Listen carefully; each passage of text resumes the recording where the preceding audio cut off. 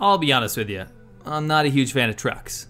That's because I grew up in the rural countryside of upstate New York, and to be honest with you, like, it was kind of a mark of a rural man, which is fine to have a truck. I mean, that's just what people did. But I was more into like sporty cars, and you know how like when the majority is doing something, a lot of times you just want to be the minority and rebel against it. That was my feeling about trucks. That being said, I did as an adult come to find that there was a lot of situations where I needed to have a truck, and I was kind of sick of borrowing my neighbors. But at the end of the day, I never expected that we'd end up with one, and unfortunately, that's exactly what Winston did. He didn't even consult me and went out and bought a frickin' truck. So Winston, why did you, at this wee hour of the night, come drag me out of my room as I was laying there, tucking in my daughter? Well, because, well, we've got this fantastic new vehicle here on Worthless Whips. Why did we get this? Well, I don't even like trucks. So, Seamilk, what have we got ourselves here? This is a Ram 2500 V10 Magnum from 2001. Yes. Not something I expected that we would buy, but probably something that would be very useful for us. I tell you what, this is something I've been looking forward to. You can't be in America and not have a truck. True. And this is a great starting point. It's 4x4, like you say, an 8-liter V10 Magnum, which is freaking cool. And it's an extended bed. Yeah. So just for comparison, how tall are you exactly? I'm 6'1". Okay, can you stand next to the second? This is a quad cab. You can actually open the second door, so it's taller than you. Okay, yeah. By quite a bit. All right, you're 6'1". Yeah. This is a very tall truck. But yeah, it's fantastic. You know, it's got the dual pipes on the back, which is something that. Yeah. So let me tell you why this is a worthless whip. Yeah. A lot of things are broken. Yes. And we got it very cheap. Yep.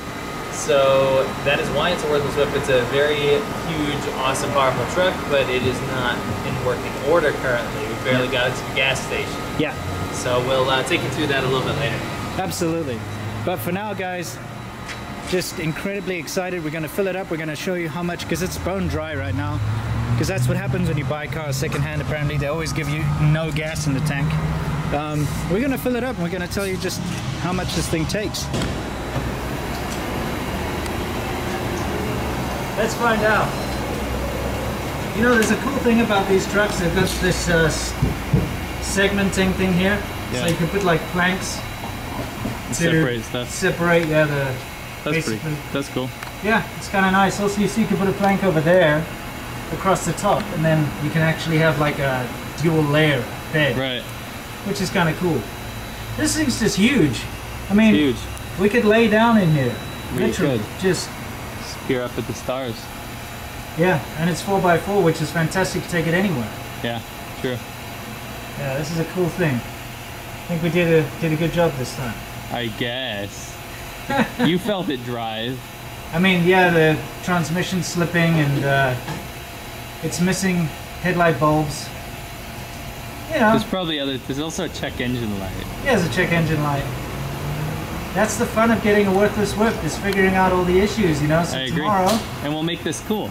Yeah, we're gonna make this thing awesome. It's gonna be a hardy, rugged truck that we can use all the time, but we're gonna make it awesome. And tomorrow, we're gonna look at the engine. We're gonna try and figure out what that check engine light's all about. See what we can do about the transmission slippage. It's gonna be good. But all I hear is your voice. I know my limits. You can break me down, but I'll stay till the finish. What the hell? It doesn't stop. Does it ever stop? It doesn't.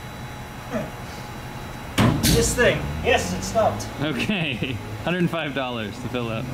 Very nice. And that means it had 4 gallons in it, because it's a 35-gallon tank. Okay. The absolute scale of this thing. I mean, I'll be honest, a lot of people are going to be familiar with trucks this size, sure. But like, seriously, this is like, yeah, you know, gnarly big. South Africa, we have like Toyota Hiluxes are the biggest. Right, kind of that's like your big dogs, yeah. Right? You have to literally climb in. You can't just stand up here. No. You have to climb in.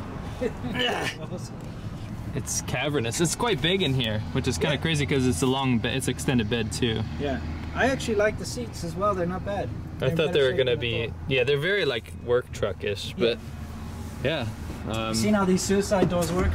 They're super cool, so check it out. Like, so there's actually a handle right here. You just pop it open, bam. Now you can fit the kids in the back. That's pretty cool. Yeah, so I mean, you can fit at least 6 people in here. You know, this also folds up, and then it's like a nice storage thing. And I have a feeling that maybe folds down too, but whatever. It's just freaking cool. Look at this real estate. It's like an office. It's even got this cool fold down. I actually heard rumors. What's that? I think you can even put a laptop computer and a cellular phone in here.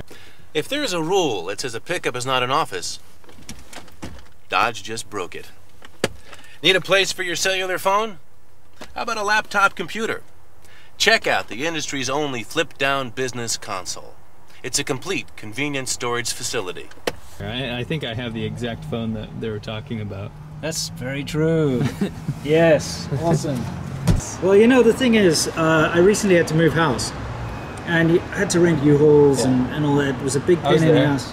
Yeah, you helped me. And I was thinking, why don't we just have a truck? Yeah. Because I like how you bought it afterwards. Okay. Yeah, it's true. But I was also thinking about all the times that we've had to go and buy some big piece of furniture or something, and you know, you can't really shove it into I get you. You know, it's always good to have something. And also, if we're going to go off-road and go to somewhere cool, we've got this massive big thing. We can even throw our bikes in the back if we have to. It's huge. So I just love the idea of having a truck. It's practical. It's cheap. We got this thing at a bargain. No, that's why it's a worthless whip, let's be honest. We're going to make this into the most amazing worthless whips truck. And you know what? I want to keep this. I don't want us to get rid of it. I want us to use this. Well, we're going to have multiple episodes. You know why? Why? Because we're going to customize the shit out of this thing. Because it looks like shit. It is horrible. Hideous. The front end of this really makes me want to throw up. It does look terrible. But we can make it cool. Yeah. It's big enough. Just think about how cool it would be. We could put like both families in the back, in the bed, go to the drive-in or something. We could. You know, we might have to do that. Yeah. On video. Be super fun. That's heavy. How does this open? I don't know. Never done this on a Ram. Sounds bad. I've never fiddled a Ram. Yeah. Wait. Where's the Ram latch? Yeah. I think this is it over here. Open it up. There we go. Jeez. Oh, look at that. Right. So that's a V10. Yeah. That's like a school bus, dude. 8-liter V10. That's pretty sick. Yeah, that's freaking. From what I could tell, the engine seems to be fine. It's just the transmission slipping. Yeah. Someone's come in here and painted things up though, because I don't think it's supposed to be red. I apologize for the nighttime. We literally just took delivery of this, and it's super late at night. So. Oh, and I love the fact that there's like missing. Oh, great. Missing stuff. That's normal. Here, I got a little bit of light. You can get the 8-liter. Yes. Gotta do some Eagles. Insert Eagle sound. This has got all the freedoms, dude. 8 liters of Eagles. All the freedoms. Are those like leaf springs under the engine or something? Whatever. Then those are the headers. Fins. Oh, that's the headers? Yeah. What the heck? Yeah. Well, intake. Well, I mean the exhaust manifold. Oh, okay. It looks bizarre. Yeah, it is. That means it's stock. Someone has painted up the engine, but it looks like they haven't messed. It's a California truck, so it's smogged. Yeah, it would have to pass smog. It smells like a very used car. What? Wait. Why is there a power steering? I'll tell you what. This is a great sign when you've got brake fluid and power steering fluid under the hood. That means that it leaks brake fluid and power steering fluid. What did you buy? I don't know, man, but I love it. This is what happens when you buy something. I know, but I freaking love it. This is amazing. I mean, I'm not trying to be a Debbie Downer here, but seriously, I had very little say in this. Okay. You're gonna love it, don't worry. Usually I'm the one that's searching for the car. Yeah, I know. You're gonna love it, don't worry about it. Since when are you a truckman? What happened to our friendship? You used to be cool. I think I might just turn out to be a truck guy. Don't be a truckman. Okay, we'll see, we'll see. Oh, that's great. Oh yeah, take a look. What did they do? Just take him before he sold it to us? That's one thing I noticed is there's no headlight bulbs. Because I tried to turn on the headlights and I was like, hey, there's no lights. It's not even wallflowers in it? No. No, it's no headlights. Oh, is that what passes for headlights these days? Yeah. These crap LEDs. Yeah, so I was like, where are the lights? And I looked in there and the bulbs actually don't exist.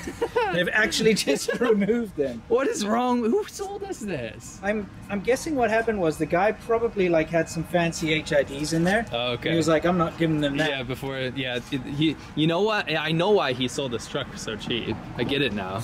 It's literally like every time he's like, I'm gonna go to work, I'm gonna move my bricks or haul my wood or whatever, right? And he goes, yep, time to top this up here. Let me top this up here. And then eventually you're just like, screw this. Yeah, And then he let me take the bulbs. his bulbs back. Yeah, well, at least we've got fog lights. So, you know, with the fog lights, there we go. I think with the fog lights, we at least can drive. We're gonna get pulled over. But here, we've got these, they kind of look like... The cops are gonna be like, what did you actually do with your headlight bulbs? Yeah, exactly. All right, well, let's do a little drive limp home. We'll see how she runs. Absolutely, can't wait. Yes. Sweet. Okay, ready? Yep. Okay. All right, let's see what we got. 169,004. Okay. Yeah, 169,004. I've just zeroed the trip meter so we can see how much we get off a full tank. Okay. Check Which engine costs light. us over $100. Yes. Yes. So Check engine light. I hope we get more than 100 miles. Yeah, I think we're probably ready to Fire up. fire her up. Let's see. Oh yeah. Low V10 wash. sound very good. Oh yeah, Low no, this sounds great. Yeah, the pipes, are the pipes stock? No, Oh, okay. it's got like dual pipes. Someone's put that on, which is cool. I don't like those like single side No, things. those are ugly. Got little things here and there. We'll do a deep dive eventually. We'll probably find things in Yeah. here that we don't See? want to. Yeah, 4-wheel drive, guys. Yeah. That's the thing. That's what you want. Hey, look, cup holders. It's nice for like big gulps. Hell yeah. I can't Hell wait yeah. to have a big coffee over there, and Nice. don't know what I'm gonna do with it, drink it, I suppose. All right, now it's got overdrive off. Overdrive on. It's got overdrive. Yeah, leave overdrive on. Yeah, obviously. All right, let's see if she goes. Oh, is that a shift? Guys, very- that was not a bump, that was a shift. Yeah, it's a very bad shift. Holy crap. Whoa! Oh yeah, we've got issues. my It's just gosh. slipping. It's just slipping. It's There's like a no- scooter with a missing belt or something. Well, you know, hopefully it's just low on transmission fluid. Yeah, among all the fluids. Because look, I Oh can't my even go. gosh. Like if I keep it under 1,000 RPM, then we go somewhere. Okay, I'm gonna try floor it. Okay.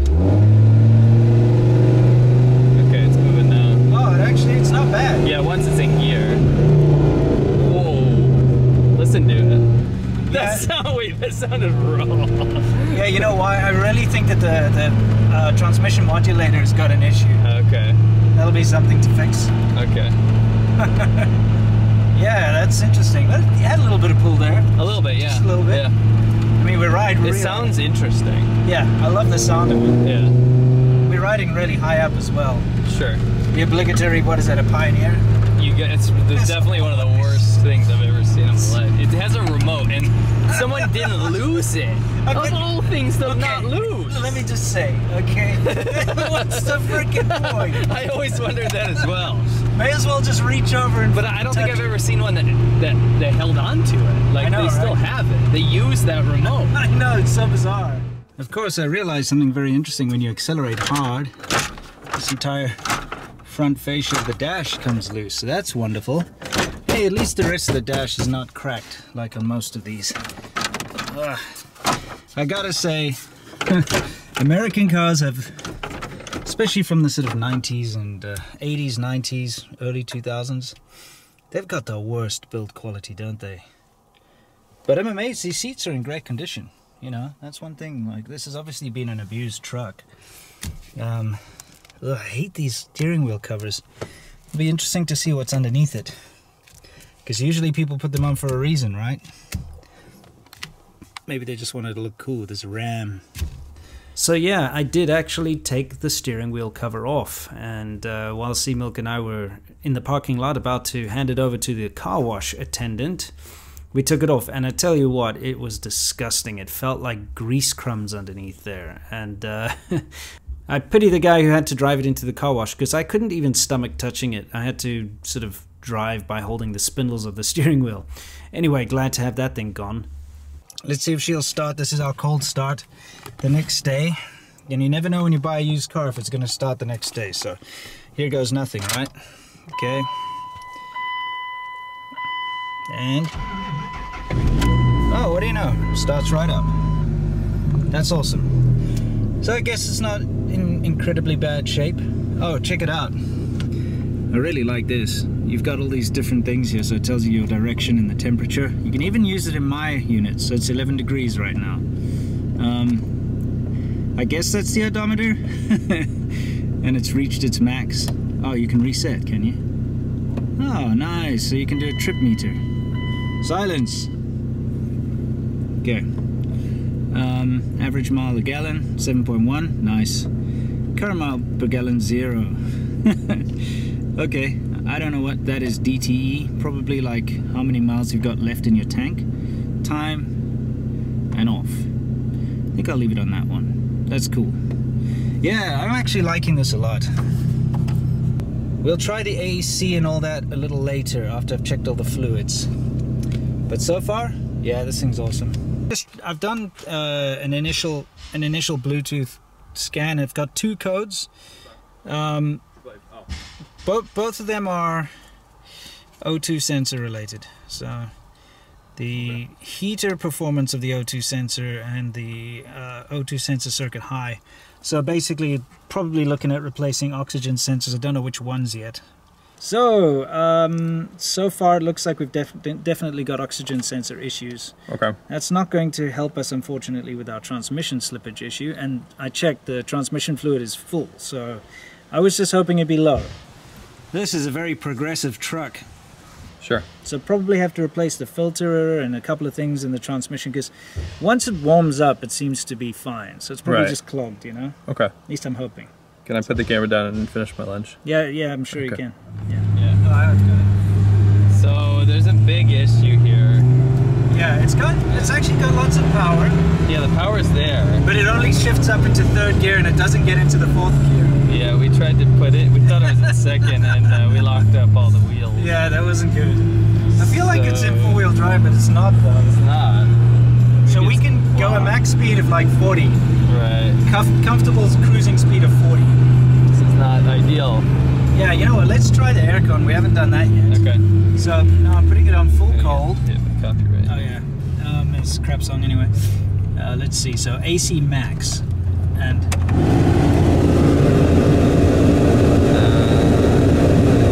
yeah. It feels like it's working. I mean, it's pretty cool out of the... Yeah, but that kind of feels aircon-ish. I feel like it's chilling out. This is my favorite feature, really. Yeah. Oh yeah, that's aircon. Okay. AC, yeah, that's AC blows cold. AC blows cold, yeah. Thank goodness for that. AC blows cold, transmission doesn't shift into 4th. I see that it's slipping. Yeah, it slips and then it just goes straight into 3rd. Yeah, now we're in 3rd. Now I should be able to. Yeah, now it's so not. So it should go into 4th, but it won't. It just won't. So we kind of like rev it out in 3rd gear all the time. Yeah, it's not going to be great for the truck. No. Awesome. Yeah. Oh well, this is fun. I feel like it's in 4-wheel drive, but it's not though. Okay, so by now you've probably figured out that yes, we actually were in 4-wheel drive. Now in our defense, there is supposed to be an indicator on the dash that tells you that the vehicle is in 4-wheel drive. I can't really read this properly, but I feel like the reason why we can't drive is because it's in low gear 4-wheel drive. Yeah, we don't know much about this, but we do know that we're probably not supposed to be in this gearing. Yeah, I feel like this is when you're doing rock climbing or whatever they call it, mudding or something. Or like pulling stuff. Yeah, like right? truck pulls or something. So let's probably try that, and then we'll complain about the transmission later. Yeah, so let's pull into we're just gonna pull into a shopping center up ahead, and then we're gonna see if we can actually engage 2-wheel drive. Okay. High or whatever. Yeah, that makes a lot of sense. Yes. This makes sense now. The front wheels are like chirping around there. Sure. So let's see how this works. How do you? There's like a, should be like a diff thing, like a pedal.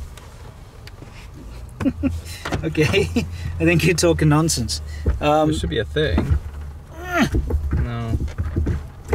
I might have to Google this. You lift it, put it down, shift it to the side. Might have to Google this. Let's Google it. So you have to be in neutral, according to the internet, and then, okay, now it's moving, but now it's just in neutral. Oh, there we go. So we got 4H is obviously 4-wheel drive high. Sure, if the roads are bad or whatever. 2-wheel drive high. That's what we want here in California. I think that's what you need. I don't know what neutral is all about. Like, it's not going to just Let's spin find out. Yeah, let's see. Okay, see. Look over the passenger sun visor instruction on 4-wheel drive shifting. It's literally right there. Okay. 2-wheel drive, 4-wheel drive, neutral, disengages the axles from the powertrain. So that won't. So we've been in low-speed 4-wheel drive, maximum pulling power, slippery, loose road surfaces only. So we were like yelling at the car, saying this sucks. Yeah. And it's broken. Well, maybe it's not as. You know, it's funny. What if the guy we bought it from literally just has been driving it like that? Well, I mean, that was the whole thing, is that it has, you know, transmission issues, and so, well, we're going to find out now. Well, let's see if this is the transmission issue. We're going to find out shortly. Okay. All right, here we go. So this is now in 2. Yeah, this is too high. So might want to take the parking brake off. Brake off, yeah. Okay, so this is too high. It's not too high. Nothing's ever too high. Nothing's too high. It's never too high. Yeah. Feels normal. Yeah, the front wheels are not chirping around. Yeah, that's a good Trying to mess around here. Well, at least we know the 4-wheel drive works. Yeah, that's cool. Now let's see if the truck actually works properly. Yeah. There's a lot of speed bumps here. Yeah. You know, it doesn't really soak up the bumps. No, it certainly doesn't.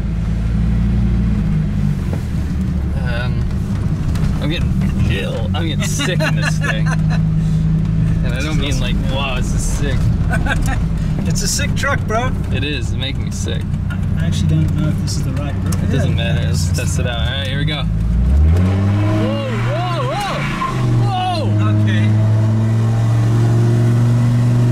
Yeah, well, that's a big difference right there. At least we can say that the transmission is okay. I think. So far. It's better than it was, let's say. Yeah, it's still a little slippy. There's a shift. It's too loud. Sorry. Where's the next shift? Doesn't matter because There's the next shift. that's 3rd. Well, this is Where's 4th? Is that 4th? No. Not yet. But it doesn't matter because Yeah, there's 4th. Yeah, we got it. We got 4th. Okay. Okay, we are being Yeah, we're just being dumb. intellectually disabled. Yeah, we're just being dumb. So it works okay. Yeah. Okay. Thank goodness for that. Let's go get oxygen sensors and all the little check things that we made. Yeah. And we'll go get it washed up. Absolutely.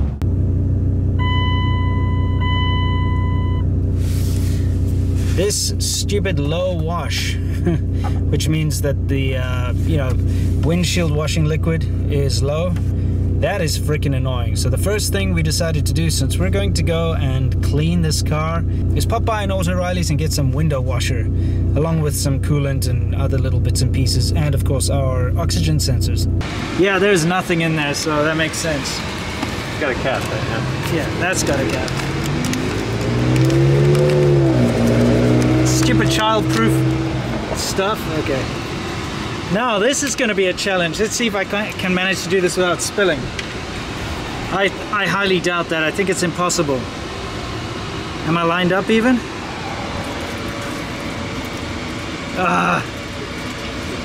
Yes. Did you find the trickle? Yes. Getting there. Every car we get doesn't have Oh wait. windshield fluid. What? It's just leaking straight out. Oh, is that why? A rat's chewed through the. That's why. A rat chewed through the bloody tube. Oh, that's great. What a waste. Oh, Well, I save mean- that fluid. Save this fluid. Tell you what, I'm gonna go throw it in the bed. Might as well, right? Oh yeah, it's just leaking right out. Well, Freaking yeah. rats, dude. Damn rats. They chew through everything. Just why didn't the previous owner just get a new bottle? It's not the bottle, it's Oh, the it's the tube. line? Oh, okay. Yeah, Still. okay. Now there should be a line somewhere here. Can you see a line? Yeah, well, Yeah. there? Okay. Yeah, it's just empty. I'll tell you when it's there. I think this is the biggest farce ever. By the way, if anyone out there knows, why is it that you get different coolants? Yeah. What's the point? Why is it that you This get is a... called orange oat formula. But no, why is it for American vehicles? I don't know. Water is water. Yeah. This is water with antifreeze, you know? Right. What's the difference? Okay, let's see if we have better luck. Oh, more out than in, really. Make sure this isn't leaking too. Yeah. You need to tell me when it's full on the other side. Sure.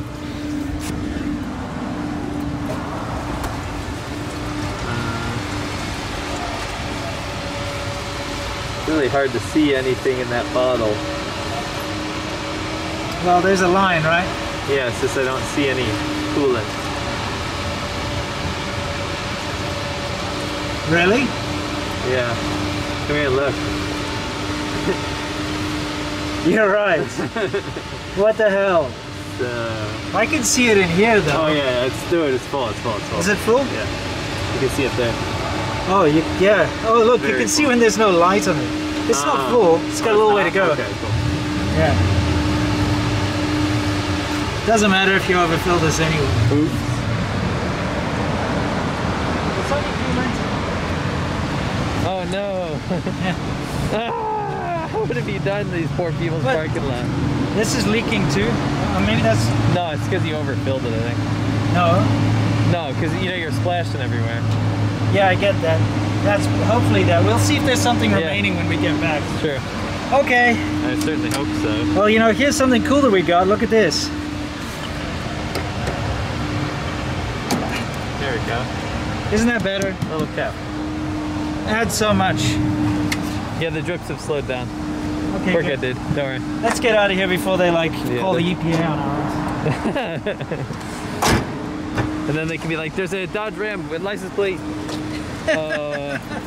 Exactly. All right. So the truck actually cleaned up quite nicely, but that's not the most important thing. We've got a lot of little technical issues to take care of, and they're all underneath the hood. And it's still filthy under there. You know what? I'm not going to do a single thing on this truck. Not one little bit until this is all clean. I mean, there are rat turds. There's one. I mean, and rat urine. Like here. That's rat urine for you. And it's just filthy. I'm gonna get hantavirus if I work on this thing. What the hell? See how those turds flying in the air? Hazard. Okay, so we're going to do some very basic things on the truck, on the big V10, and since it is a truck, I've gotten myself the appropriate sort of box opener, and that is a K-bar. You know, if you're going to be driving a big V10 truck, you may as well have a K-bar. There we go. And that was a complete overkill to open a little box. You know what? I guess that's what truck people do. What I've got in here is I have a new set of spark plugs, an air filter, and alright, I'm gonna try this out. This thing is leaking power steering fluid everywhere, and let me show you what's going on. See these big puddles down here? This is power steering fluid, and it's leaking right off of the actual steering box. You know, it's right, I'll show you. Right over here is where the big drips come, and then it gets on this sort of sway bar, goes all the way there and drops down there as well. Now that's the seal that's bust. So it's not the pump. And I'm gonna try a little bit of that stop leak stuff, and hopefully it just fixes it.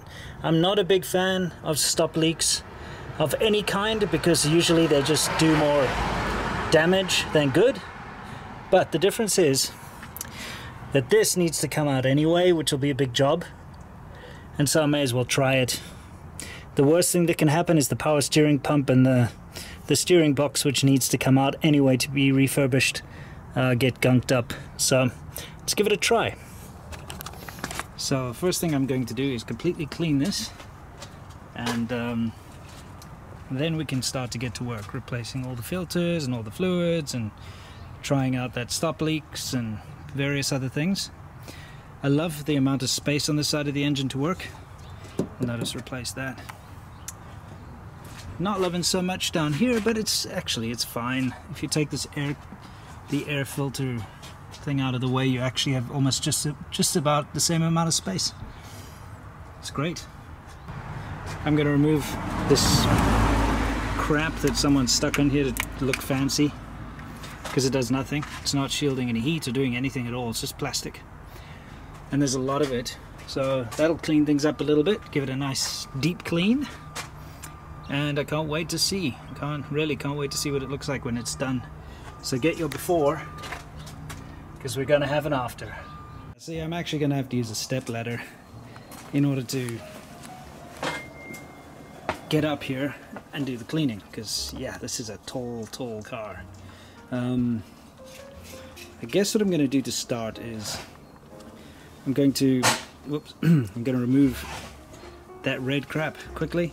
And then after I've removed that, we'll give it a bit of a degrease and go from there.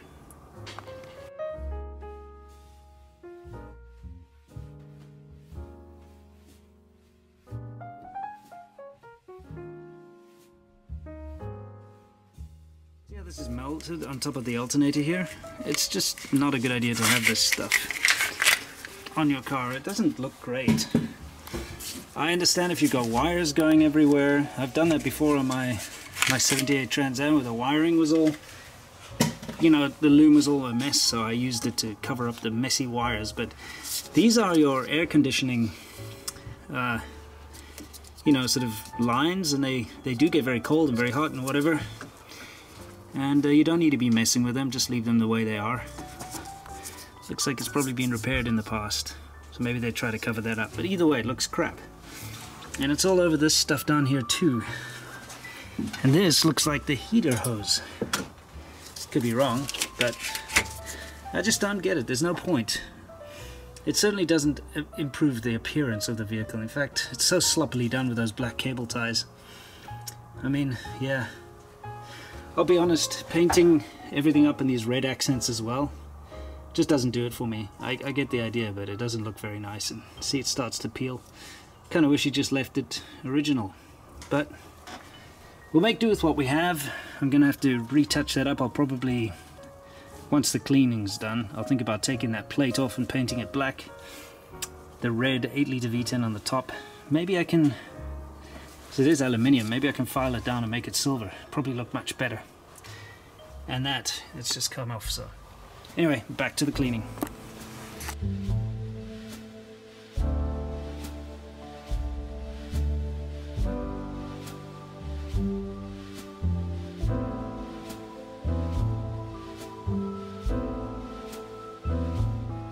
See, I want to point out just how dumb it is to put this stuff on. Okay, now this is a power steering, power steering cable.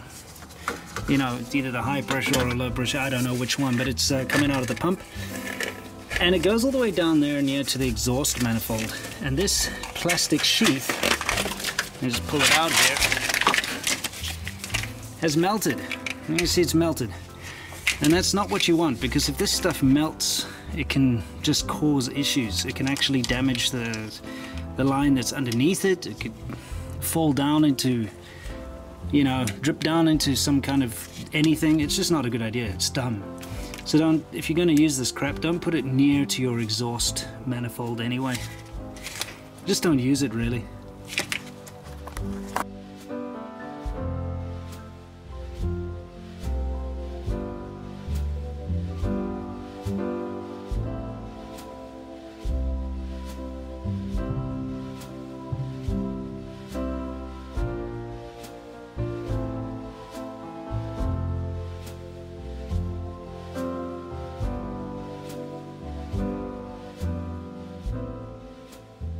I just noticed something I really don't like here.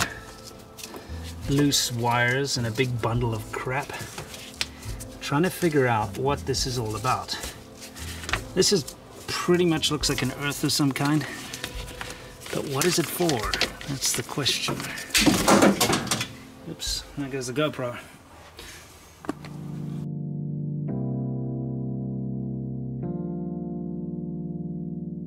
So this mystery wire, although it looks like it could be an earth, it goes to a red wire, which kind of goes all the way down the wiring loom and down past the steering column, which it's rubbing against, and down there somewhere. So we'll follow that later and we'll figure it out, but that's not something you want. You don't want these random wires knocking about in your engine bay.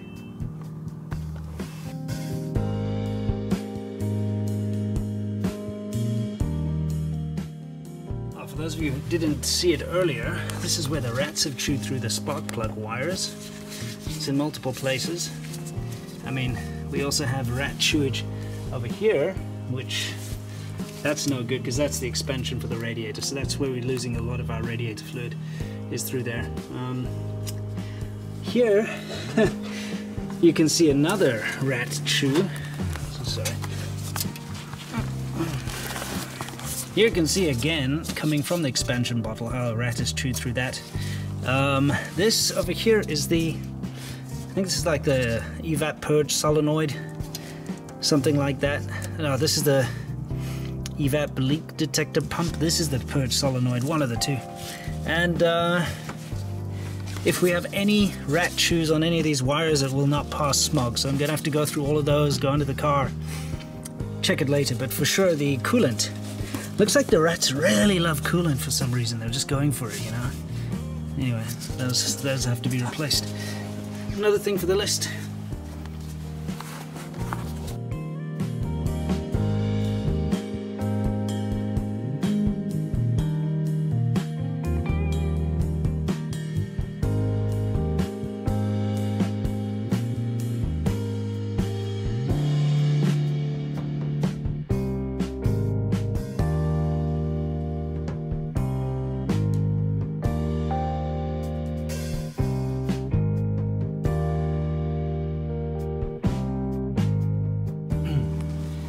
One thing about having a kid that grows up fast is you have a lot of spare clothes, because you know they grow out of them, so you use those as rags, which is good.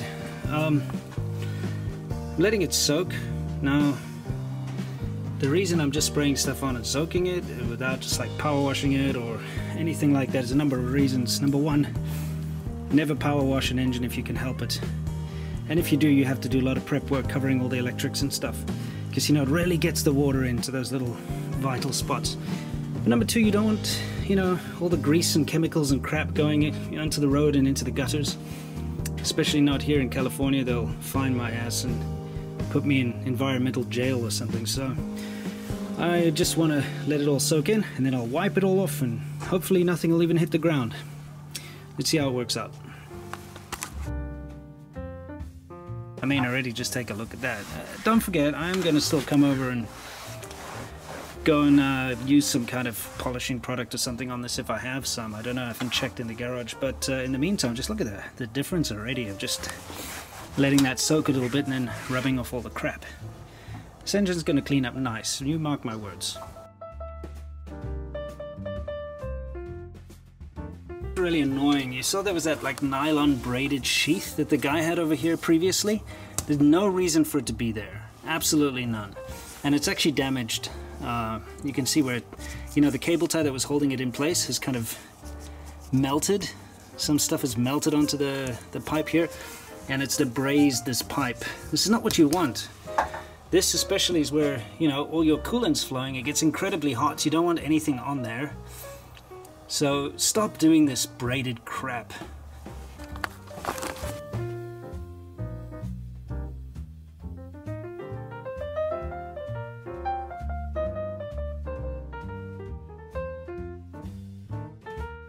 Our rats have been chewing through the alternator wire as well. This is definitely something I need to tape up. Don't want that shorting out. Damn rats. Where was this thing parked anyway? Little rat toilet over there. And I don't even know what's going on down there. Ugh.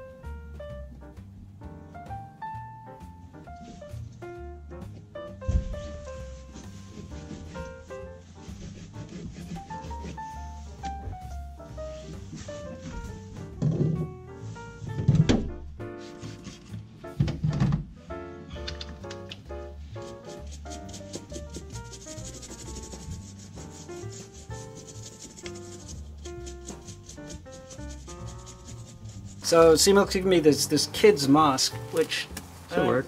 I don't know. I got rat turd on my hands. Hang on. It's really gross. There's so much rat turd. That'll work. I mean, temporarily, yeah. I'm gonna attempt to blow some of it out with compressed air. See if it works.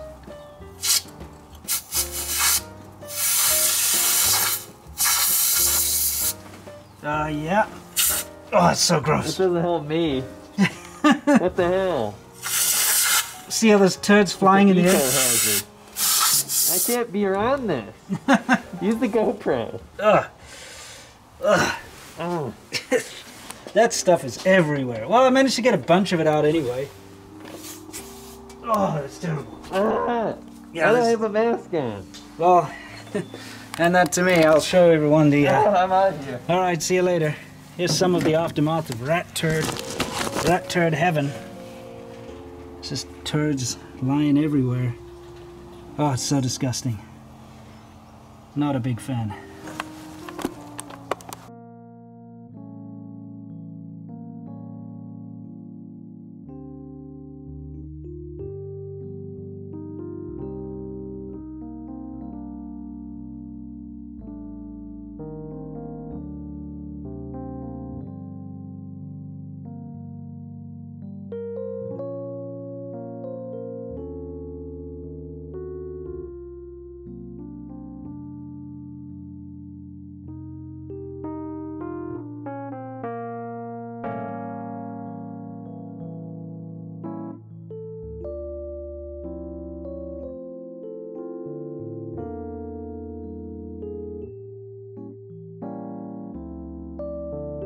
Okay, now remember the goal here is / was not perfection. It's just getting it clean enough that I can work on the thing without catching some rat disease. I think we did a fairly good job. Getting rid of that red stuff was great. Here's your after shot. I'll probably take a photo with my phone as well.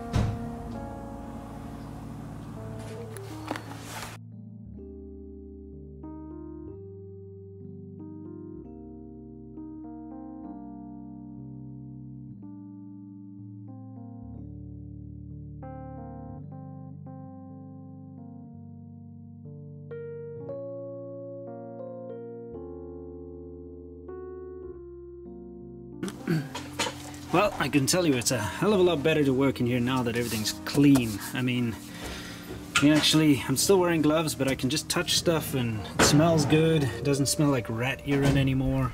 I don't know about this thing being sporty, but whatever. Today, we're going to attempt to get rid of that check engine light. But I'm going to crawl under here, hence the cardboard. I'm going to look and find out where the oxygen sensors are, and then we're going to try and replace them, because that's what's throwing up the code. Now, on advice from actually all of you guys, I ended up getting all 3 oxygen sensors. This particular, let's see, this particular truck takes 3 oxygen sensors, and I believe you have your upstream left, your upstream right, and then this is obviously your downstream. And the reason being that, according to the codes anyway, 2 of the oxygen sensors have an issue, and if 2 of them have an issue, your third one's probably on the way out. They're obviously still the originals, so I just went ahead, paid the extra. You'll probably notice that I've got 3 different brands, because that's all they had at the Auto O'Reilly's, but you know, it doesn't matter. I just got to get this thing ready to pass smog, because that's what we're going to do today, is we're going to actually take it in and see if we can get this thing to pass. So yeah, let's go underneath the truck, figure out where these oxygen sensors are, and we will take it from there. Okay, so since we're down here under the truck, we may as well take a proper look around and see what we can see. This looks to be an aftermarket transmission pan, oil pan, whatever you call it, which is cool. Made in the USA. I can see that over here, hang on, over here we have our, that'll be our one upstream oxygen sensor, which goes, so I'll have to trace the plug back. And over here we have our other upstream. Oh no, hang on, up there we have our other upstream. This then is what? This is just before the catalytic converter. This is a catalytic converter here. And so, a little confused. Do we have another one? We do, we have another one down there. So there are 4 oxygen sensors. What the heck? That would be the downstream one. Okay. So, man, this is frustrating. So we got one over there which looks like it's a hassle, but it's not too difficult to get to. We've got one over here which is super easy to get to. We've got one over here just in front of the catalytic converter. And then we've got one after the catalytic converter, which would be the downstream one. And any others? No. Let's just take a look at the rest down here, see what we got. So, this is the transfer case for the 4-wheel drive. We have our beefy drive shaft that goes all the way down. This is all cracked and broken here, which is fantastic. That needs to be welded up. And here's our massive fuel tank. That thing is huge. It needs to be with a big truck like this. It's a little strange. Don't know what's going on with these wires. I wonder if this has got something to do with that mystery wire that we had in the front. I still haven't traced that, but I'll get to it. And yeah, that's pretty much how it goes. It looks fairly okay down here, except for this cracked weld that we have on this muffler. That's something I'll get taken care of. But yeah, let's see what we can do about these oxygen sensors. It looks like I'm one short, which is frustrating. Taking out first. Don't worry, it wasn't this loose. I did loosen it with a wrench or spanner. This is the probably oxygen sensor 1, bank 1/1, because it's on the driver's side. Somebody out there correct me if I'm wrong, but I believe this is going to be your upstream left that I was sold at the auto part shop. So that's what I'm going to put in here. I'm going to put the upstream right, and then, well, I've got an extra one. I hope that one of those two is not faulty, but I remember that we had the error was for 1/1 and 1/3. So I'm going to replace 1/1, 1/2. Hopefully the one just before the catalytic converter is 1/3. We will find out. This is what the old sensor looks like. Focus. You know, don't know if there's anything actually wrong with it, but that's what it looks like. Let's compare it to our new sensor, shall we? Shiny. That's just wonderful. Look at that. That is the wrong plug. Thank you, Auto O'Reilly's, for ruining my day. Let's see if any of the others have the right plug. What the hell, Auto O'Reilly's? All 3 of them have this stupid square frickin' thing on them. You pieces of turd. I can't believe this. Now I'm gonna have to put this old crap thing back in there and then go get these things swapped out.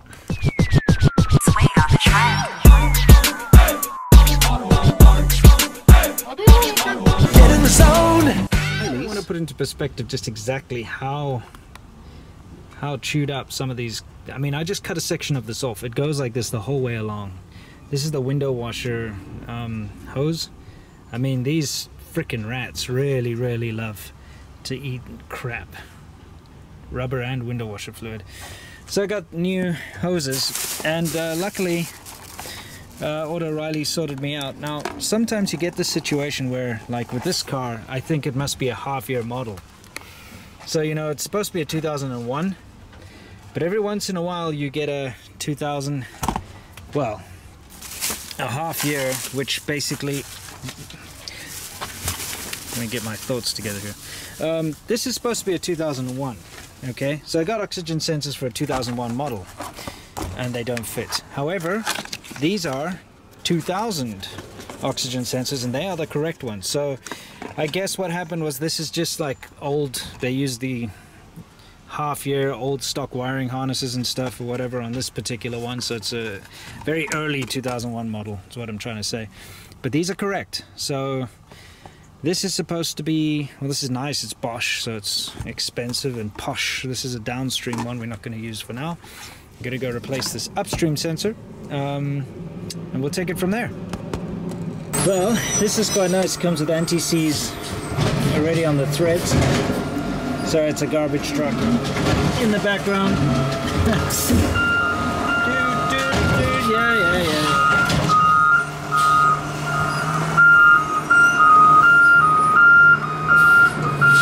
There you can see the difference. Gonna just install it up in here.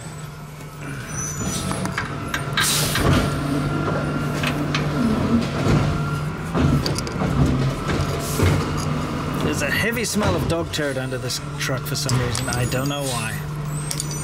Anyway, lovely new Bosch. Let's get her tightened down.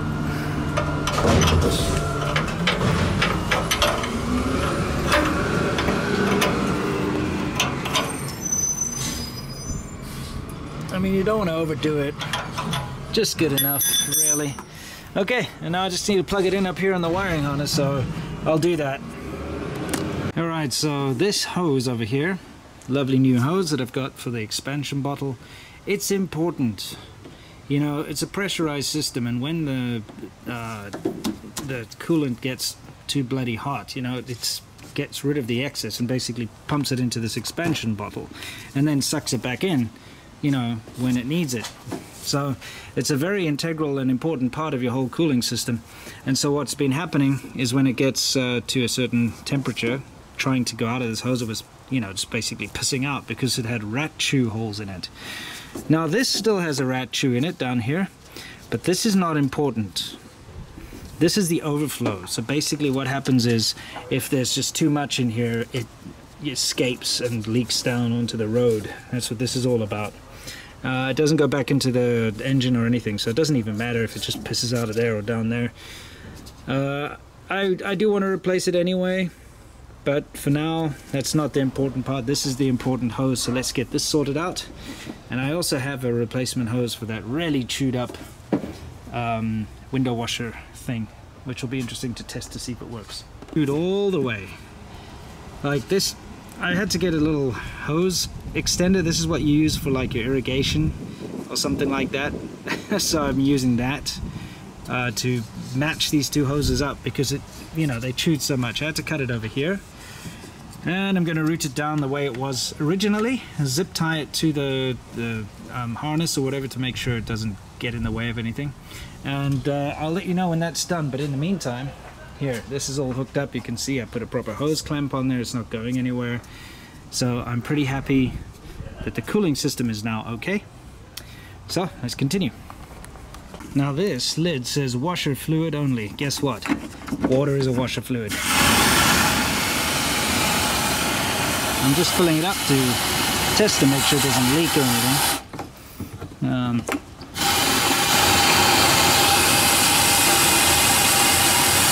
I'll put some proper washer fluid in it later.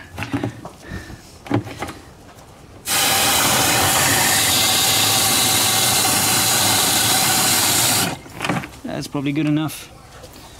I mean, that's plenty, and I see water knocking about in there. And now, I'm gonna have to just check and see if it's leaking anywhere. But most importantly, we're gonna test if these things work.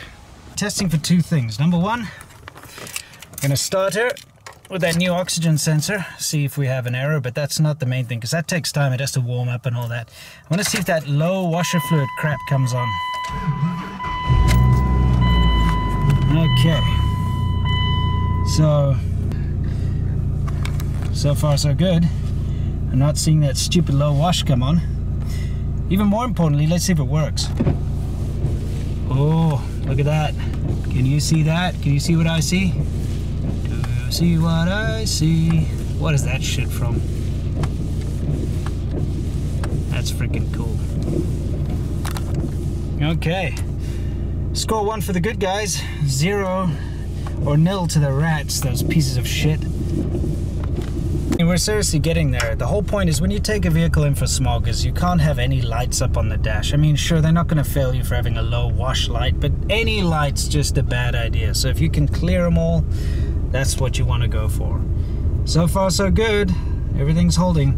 I'll have to drive the truck around a bit to see if that check engine light comes back on, but we might be on the correct path.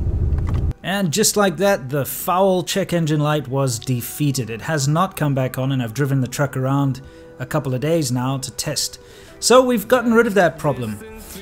There is, however, the issue of some massive exhaust leaks, and I'm pretty sure if we take it into the smog shop with these big holes in the exhaust, they're just going to fail us from a visual inspection. So I'm going to go ahead and try and fix those. If you ever watch this video, dude, seriously, you gotta think very look inward a little bit and think about this terrible job you did and your lack of workmanship and just your lack of being a freaking human being, really. I know it's just a truck, but you know, a little bit of pride in your work. I am going to try to attempt to fix that nasty crack around the muffler with this. You know, in South Africa we have we use a British product called Gun Gum, and this is the American equivalent of it, and it's kind of like a last ditch you know, fix, although it tends to last. And basically you just put this around the leak and it hardens, and you know, it stops you from having to go pay a welder to weld up the exhaust, because you know what, this stuff's only like $6. So let's give it a try. I love trying all these crappy little products, these snake oil things on this truck to see if they work or not. So the stop leak certainly worked for the steering pump, that Lucas stuff. So let's see if this works. Just to work, we're gonna have to clean the area we're going to, well, that's not gonna help, is it? The area we're going to patch up. So wire brush, a little wire wheel, clean it up nicely. Let's go do that first, and I'll put that in properly. Take a look. There's a crack that goes all the way around here. This is quite common on these kind of mufflers, because look, there's not a lot of support here. So I'm wearing eye protection. So you've got to wear eye protection if you're going to be using a wire wheel. Trust me, I've hurt myself in the face before. Anyway, I'm going to clean up this whole area, and then we're going to use this. Not a sponsor, it's only $6. Go buy it yourself, like I did.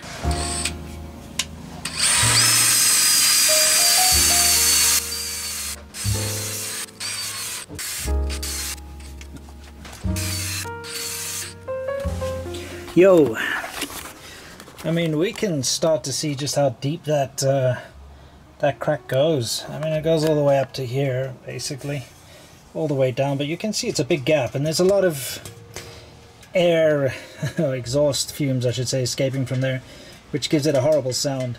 You know, in all honesty, to do this properly, I should, you know, make another mounting bracket or another hanger to kind of keep it in place, but I don't have time for that. We're going to go take this thing for smog as soon as I'm done with this, so yeah, let's get it done.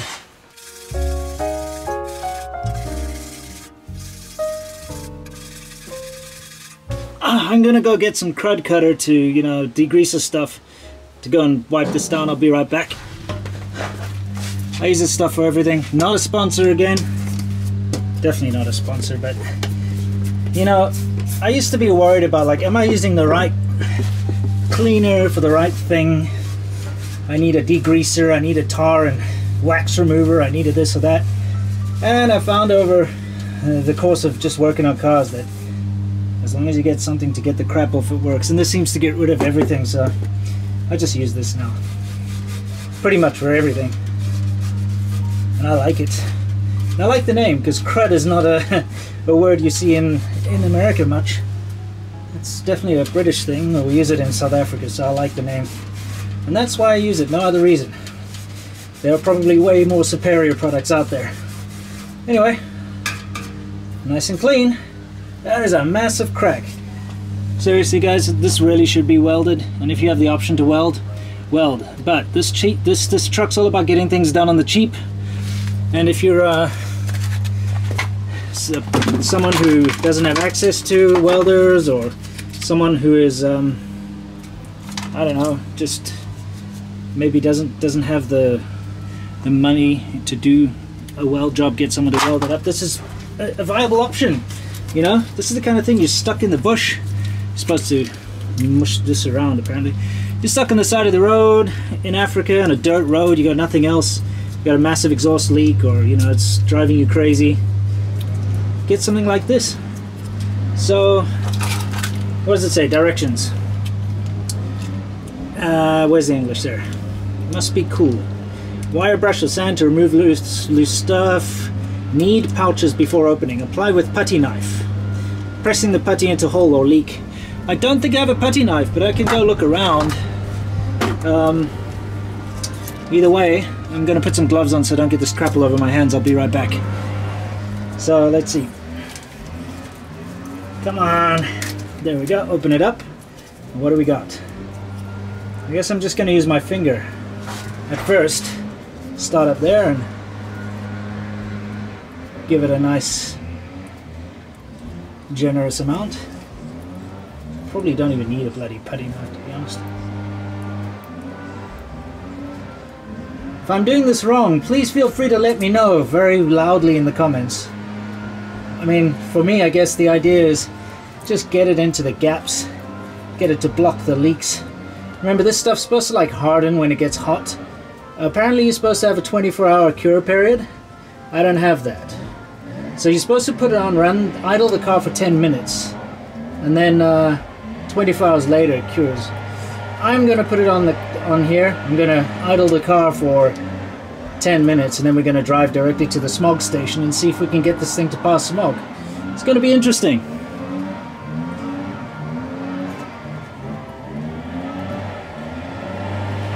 Okay. I mean, you're supposed to kind of push it into the cracks. That's why you need a putty knife, right? So I'm just gonna force it in by being forceful with my finger. I don't think you need a freaking putty knife. I think they're just being I don't know, OTT, you know. You know when they say less is more? I'm gonna say not in this particular situation. I'm gonna say more is more.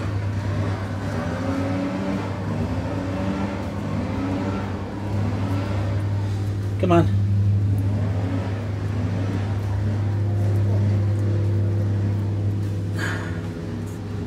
If this works, again, I'm gonna be very impressed. The stop leak thing, I didn't expect it to work, but guess what? It works. I'm pretty happy with that. Like, that saved me a whole lot of hassle and a whole lot of money. And you know what?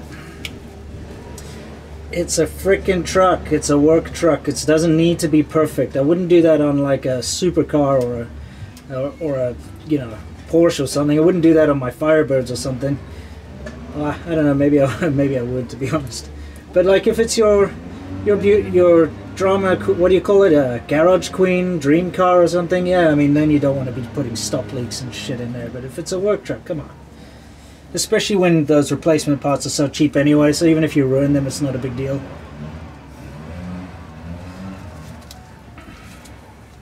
I know I'm being over the top with this shit, but whatever.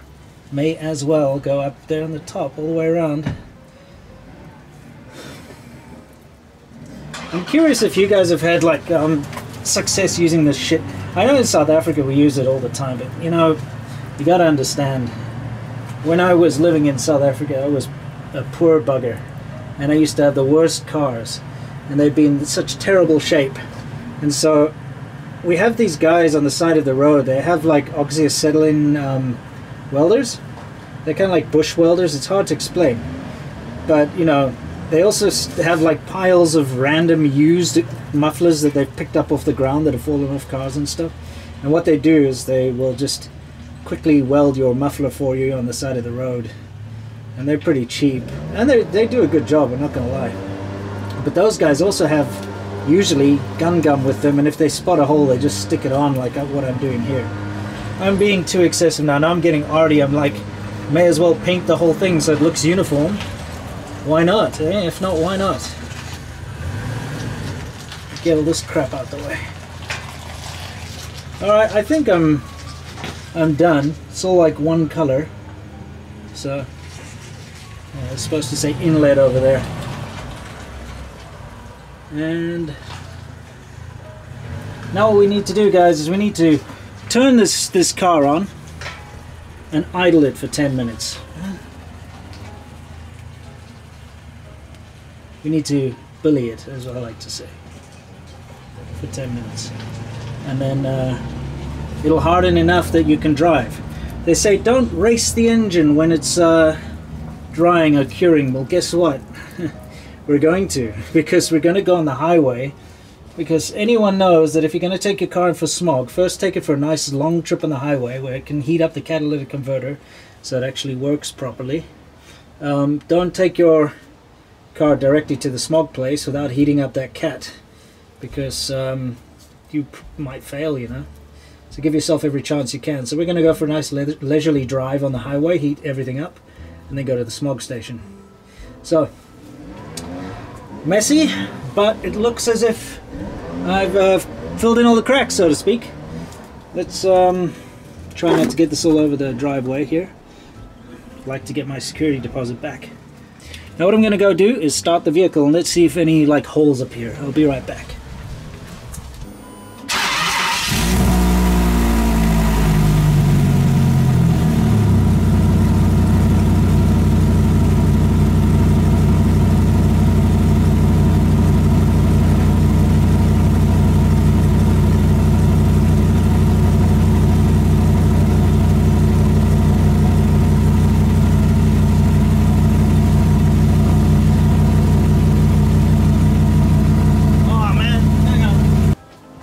Okay, well that sucks.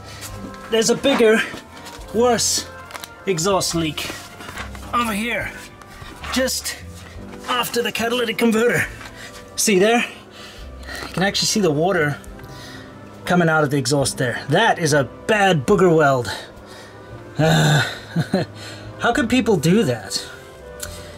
Well, this is really going to put this product to the test, because now what I need to do is clean that part up and put another whole whack of that stuff on. Alright, well, that's life. It's really tough to get in there though. I don't think I can get the wire wheel in there because of this support bracket or whatever. Nope, I'm gonna have to use that stupid wire brush. Okay.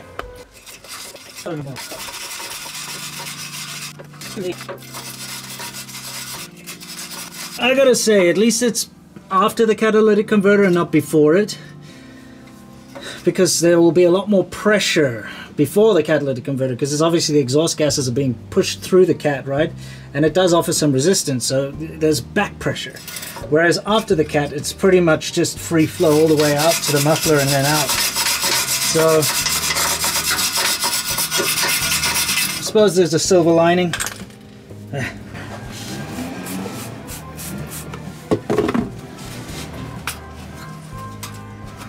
Oh, this is hard. It's all booger welds and sharp little nubbins and stuff. I mean, whoever did this is a moron.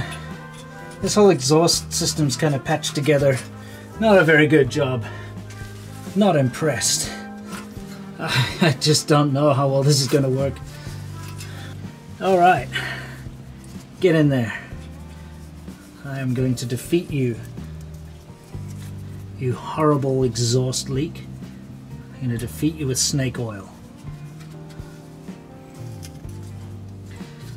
Seriously though, if this stuff works, I'm going to be chuffed. It's going to be another one of those like, oh, I didn't expect it to work, but it worked things. If it doesn't work, I'm not going to be surprised. Just don't have high hopes for us passing smog if there's a freaking exhaust leak. I think they'll just like immediately fail you, even if your emissions are okay. They have all those rules. It's like they do a visual inspection. If they see something missing or modified in any way, they're just like, nope. It's so dumb. Like with my 78 Trans Am, there's like a heat riser pipe, right? It looks like a piece of tin foil. that goes from one of the manifolds up to the carburetor. Now you don't frickin' need that, right? That's not necessary to run the car. It doesn't affect the emissions or anything. It's just about starting in cold weather. But they're like, oh, you don't have that. Sorry, fail you. And you know, smog's not cheap here. You pay 70 bucks or something each time. So they're more than happy. Like, good places will give you one free retest. But you get places that just charge you once off, and they're like, okay, come again, pay the 70 bucks, do not pass go, do not collect $200 or whatever it is. And also make the truck sound better, because it sounds terrible with that leak. I've been wondering why this thing's got such a raspy sound coming from down underneath the driving area, under the cab, I suppose you'd say. Well, this is the culprit right here.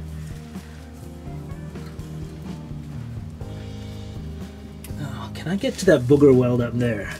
So I presume it's leaking from there too. Let's try. Get my hand around. There we go.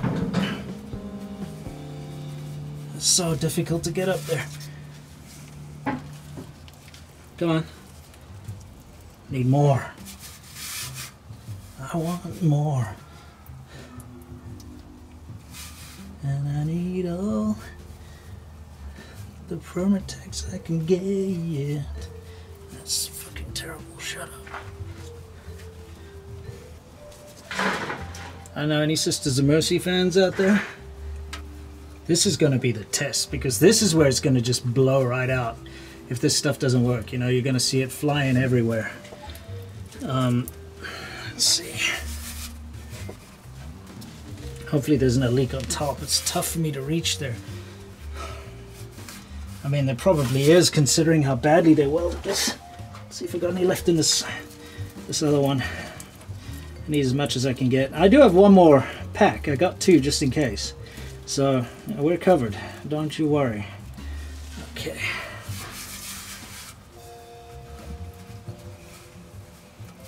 I think we're doing pretty well here. Give it a little bit of a visual. I mean, the gaping hole is no longer visible. This looks like a grey putty. Certainly looks a sight better than that booger weld.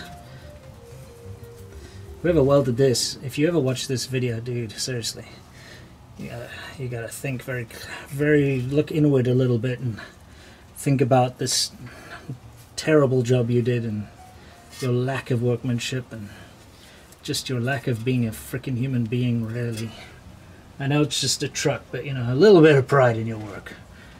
All right, I'm gonna put one more little dab on one spot there that I can see. This little spot that looks a little lacking. There we are. And then we're gonna try it out. Like I said, I'm a little skeptical. I feel like this is gonna just blow right through, but hey, we gotta try, right?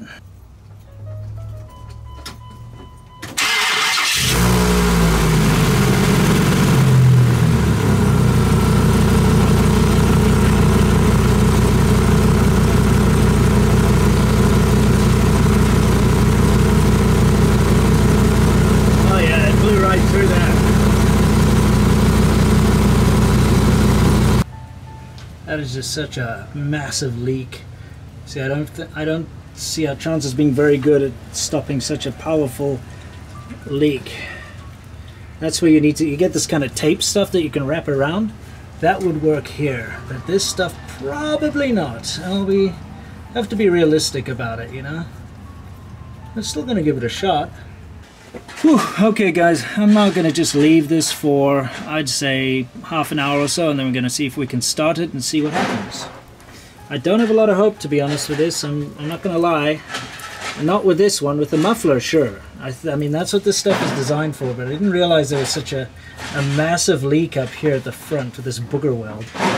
You know, so a little doubtful about that. We'll find out, though. We put a whole bloody wall of this stuff on there. See, there's one area I haven't really filled up that I want to quickly, just in case. It is right over there. Come on, come on. in you get, you piece of shit. Okay, so C-Milk's up in the truck. He's gonna start it in a second. And this is, we gotta watch this area here to see if it blows out or not. Oh yeah, it blew out.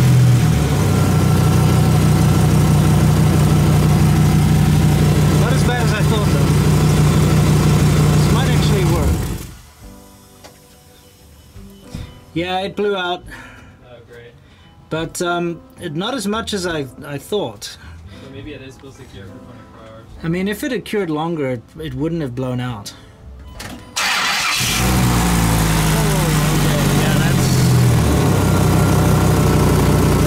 That didn't work.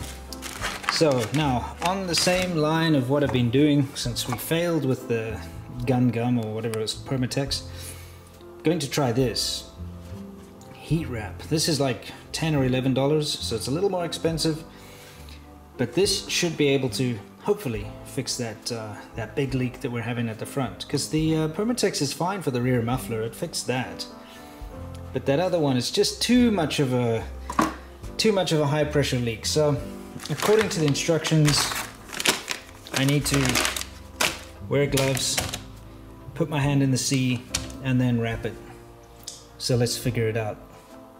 So my plan was to scrape all the Permatex off and then put the wrap, but that stuff hardens like, it's super tough. I tried to wire brush some of it off. It's awkward, I can't really get my wire brush in there, and it's tough, it's not coming off. So the only other option I really have is I put more of it in there, because I'm not going to run this truck until tomorrow morning anyway. So put more of it in there, hopefully it'll cure. I'm then going to sand all around it, and I'm just going to wrap on top of it. Maybe we'll have a double whammy kind of a situation, you know, because I'm surprised how hard that stuff gets. I mean, obviously it's supposed to. Anyway, let's get to it. Got to prep the surface. I've wrapped it in this resin stuff. It's very time sensitive, so you have to dunk it and then quickly get it on there. It's not perfect, I'm not gonna lie, I could have done it better, but with this bloody support transmission crossmember thing in the way, it's almost impossible to do it easily. So anyway, now I've got to put the silver stuff on it. Okay, not the best job, I admit, and it is just a kind of a pikey lost effort to see if I can make this work. I have covered the main part, which you all saw, which is kind of here. I've wrapped twice over with the actual fiber, and then this is just to hold the fiber in place. I say you're supposed to run your car, heat it up, because heat cures this. It's the next morning, let's see. Let's try it out.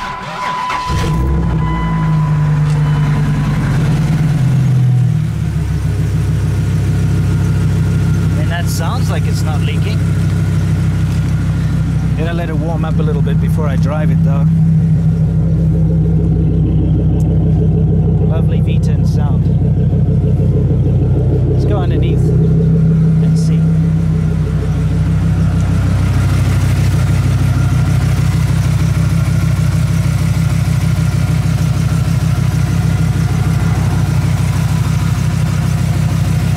And I can't feel anything. Or do I? It's hard to tell. Very hard to tell.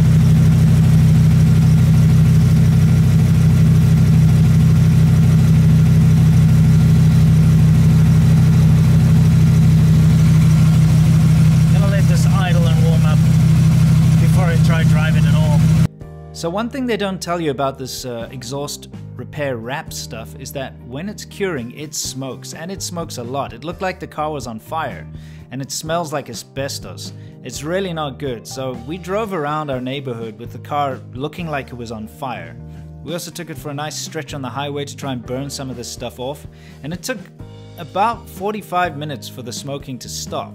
Anyway, once it had stopped smoking, we took it in for the smog check, and what a big surprise, it failed. Yo, did it pass? No, No? but it's not as bad as it sounds. Come on in. Come in here. Yeah, okay. Basically, he says the computer is not passing the catalyst, the evaporative system. It says after the repair that I did to the exhaust, we need to drive it about 50 to 100 miles. Oh, okay. For it to actually like do a self-check. Oh. So we have to do that, and then we can bring it back in, and hopefully it'll pass. So how do we do that illegally without plates and registration? We're gonna have to look it up online, because you know, it's like drive it slowly, the speed limit, whatever, just do 50 to 100 miles. Yeah, that's gonna be kind of difficult. Yeah, like where? Off-road, maybe? Drive around a neighborhood, I guess. That's annoying. Yeah, imagine going around in circles in a one block area for 50 miles. We'll take turns. There's got to be a way we can do it, but yeah, you see, it says not ready. Alright. The evaporative system, the ODB2 monitors are not ready. Well, I can tell you it's a hell of a lot better to work in here now that everything's clean. I mean, actually, I'm still wearing gloves, but I can just touch stuff and it smells good. It doesn't smell like rat urine anymore. And this is the first thing we're going to do is replace the spark plug wires because of the rat chewage. I'm going to start on that side because it looks quite simple. You know, we've got these kind of short plugs that go from these coils. I'm guessing this is a wasted spark system. I'm not 100% sure, but you know, here are coil packs. And here we have our plug wires, and they're so easy to get to. This is a dream compared to most of the cars I work on. So let's get started, shall we? Very easy to get these ones in, obviously. Quite nice looking and out of the way. This, like I said, I'm going to repaint at some point in the near future.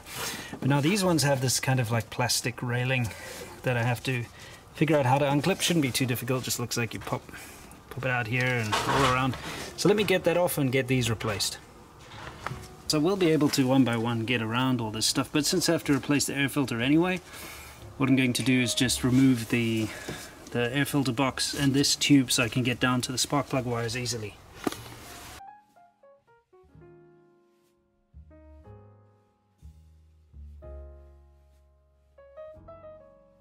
This is a little more annoying than I was expecting, but you know, it's not that bad.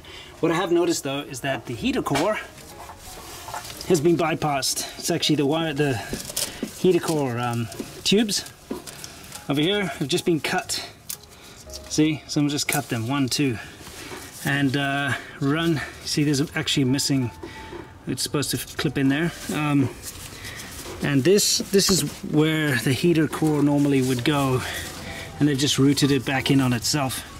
What a surprise! That would be the third American vehicle that I've owned that has this problem. My 91 Firebird, I just replaced the heater core. My 68 Corvette, the heater core went bad.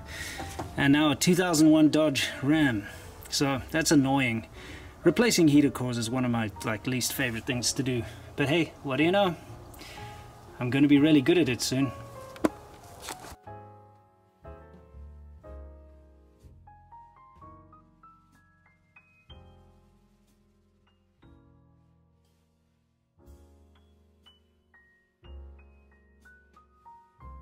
Okay, so they're all routed properly, they've got their shielding. Now this is different to that plastic red crap earlier. This is supposed to be heat shielding, but it's also not, it's not capable of shielding you against extreme heat. It's just over the valve cover here. So that basically protects the plugs of the valve covers. I got it all in that little rail, all the way to here. They're all nice and kind of where they should be. Let's see, they're not binding, or I feel like this, yeah, I guess that's just the way it is. I replaced them just as they were. It's usually the best thing to do in these circumstances. Okay, now before I continue, I'm going to start the car, and the reason for this is there was a little bit of confusion earlier. I did, you know, pull a couple of them out, and I had to replace one. I put the wrong one, so it wasn't long enough. So just in case I've swapped any of these around, we'll know real quick, because if you try to start a car where these are being swapped around, you'll hear a massive misfire, a backfire, the engine won't run properly. So let's try it out.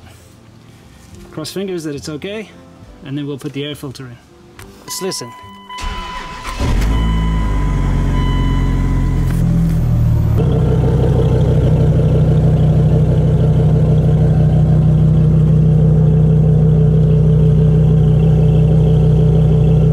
She sounds good.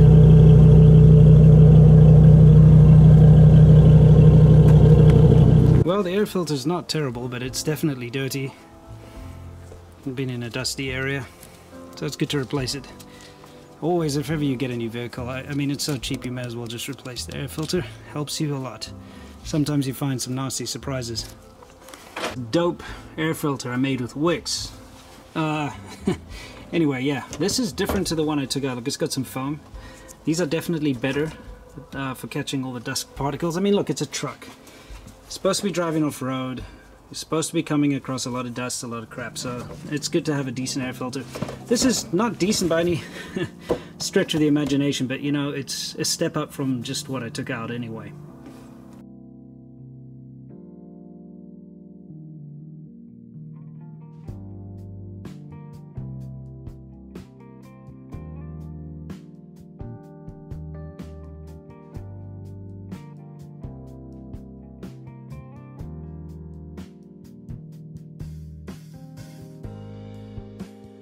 Not gonna lie, getting those little clips on right there at the back near the firewall wasn't that easy, but a little bit of perseverance and it's done. You know, I'm gonna try it. I'm just gonna try it. Let's try one little hurrah.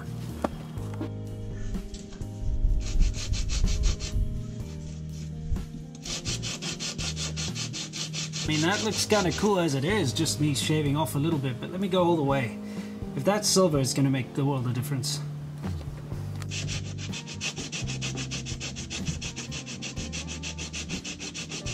I'd say that's a win. That'll do nicely.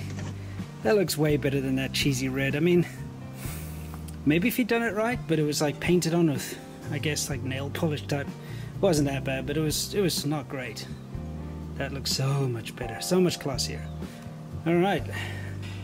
You probably thought I forgot about this, didn't you? Nope. Hey, look, it says guaranteed to stop all seal leaks or your money back. Wonder how many people have actually asked for their money back. Because with this kind of thing, you usually put it in when it doesn't work. You're just like, oh well, what the hell. Now, half the internet's going to be screaming at me right now. Don't put that in your system. You're going to destroy it. The other half's going to be like, yeah, that worked for me once. Guess what, guys? The steering box leaks on this thing badly. And I'm not even joking. I've been topping up that power fluid. That's why this thing had power steering fluid underneath the hood when we bought it.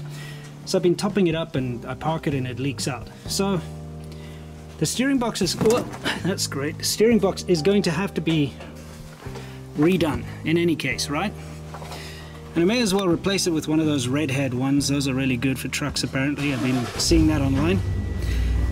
But in the meantime, why not give this a try? Like I said, the worst that could happen is the power steering pump and the steering box goes wrong, and all in all, it's about 500 bucks worth of parts, which is a lot, but at the same time, it's all worn out anyway. So let's try it out. If it doesn't work, it doesn't work. I can always try and flush the system and all that. So, you know, I've weighed out the risks versus rewards. And basically, what you have to do here is apparently you fill it up, right? All the missing stuff, and this is quite low now. So you fill it up with this stuff, and then you run it for a while. I won't be able to give you guys instant results, but what I can do is next time you get an update on this truck, which will be either next week or the week after, I'll be able to tell you if it stopped the leaks. And then, Lucas, if it works, and I tell everyone it works, how about you give us old Worthless Whips a bit of a sponsor, eh? Because I could have gone to any other type of product that does this, but I went for you, and you know why? Because you were the first one on the shelf. Anyway, let me do this with both hands. As you can hear with the brass fanfare in the background, there's a reason to celebrate. No leaks. I can't believe that crap actually worked. You know, I'm really against that kind of thing. We'll see how permanent this is, but what you can see there are old leaks and old things. But yeah.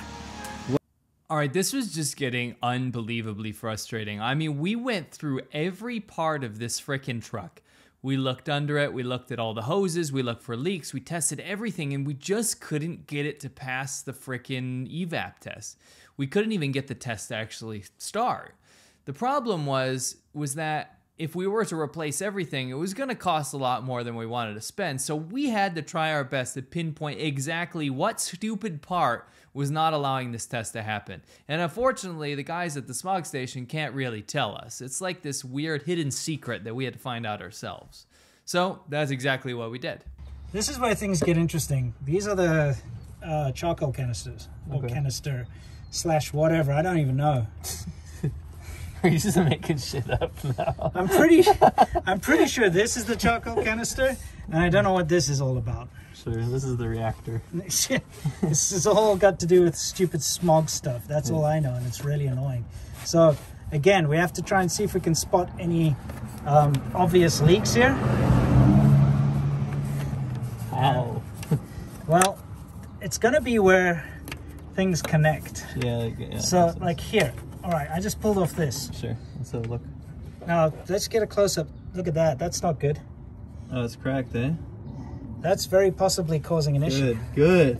Yeah, finally we found something. Now, how am I going to fix this? I don't know.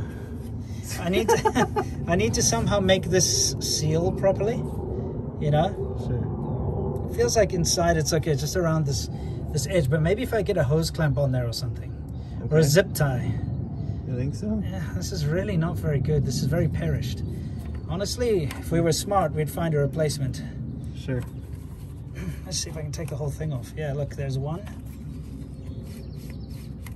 2. Okay. Yeah, this thing's crappy, man. It's very perished and rubbish. It's probably still working. Those, eh? Yeah, it's probably still working, but to be honest, if we could go to Auto O'Reilly's and see if we could get a replacement, then there would be no doubt. You know what I mean? Yeah. So that... Don't speak. yeah. Yeah. All right. And then this one's also feeling a little crappy. This whatever this horrible thing is here, but I feel like it's probably okay. You know? Yeah, let's take a proper look, because this goes all the way over to there. This is blocked off. Yeah. You see when your hand looks like this after touching so-called rubber, that means it's perishing and turning to crap. Sure. So yeah. At the very least, I think this needs to be replaced. Yeah. I don't trust the integrity of this for shit. No. Yeah. It's a liar and a cheat. It really is. I think this could be our culprit. I think so? Yeah, Is there anything else, though, that we could look at? Well, let's take a look at these. Because this is where that ends, right? Yeah, but don't forget, this still goes into the fuel tank. Oh, crap. It's like, it goes back to the fuel tank and into the fuel tank and all sorts of shit to do with the fuel tank. Great. Let's get this trans fluid up here. You know what I mean? This is cold, man. Yeah. Creamy as shit. Yeah, creamy trans fluid. All right.